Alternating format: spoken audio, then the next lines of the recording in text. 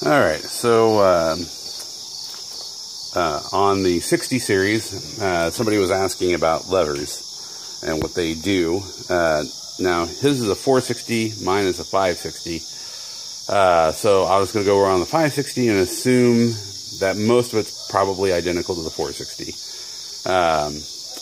I pulled my tin off so I could do some spray painting, so it's a little disassembled right now, but all the levers are still there, to my knowledge.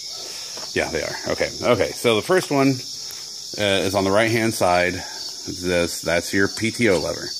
That engages your PTO. This is your hydraulic quadrant. This outside one is your hitch, and these are your remotes. Up here, of course, is your throttle. This is your gear shift for your different gears. And then this lever on the far side, that is your TA, if you have one, your torque assist. And then there is one other lever on here, and this is your teledepth. This is for if you're plowing. That connects if you have a teledepth. Not everyone has a teledepth, but if you have one, that's what that's for. And that basically is kind of like a self-leveling. Like if it loads down too much and pulls down, then it'll pick the hitch up a little bit, so it doesn't bog down the tractor. So that way, that's what its purpose is.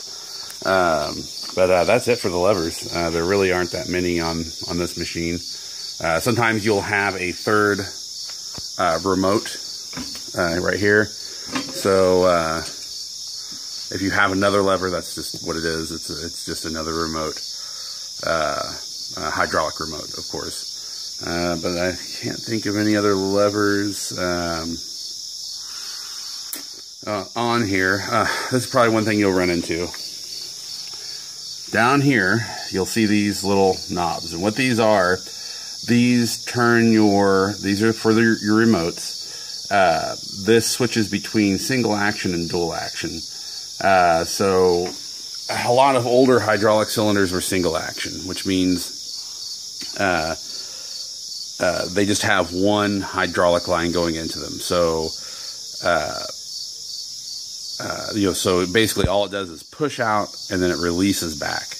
That's how a single action works. So you can actually switch between single action and dual action.